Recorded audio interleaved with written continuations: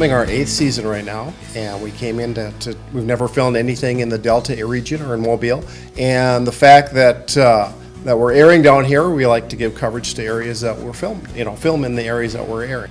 Well, we had heard great things about it from David Ackridge with his affiliation through the television network. We had become friends, developed a friendship with him, and he encouraged us to come down here and see all the wonderful things that they do here at the Environmental Study Center.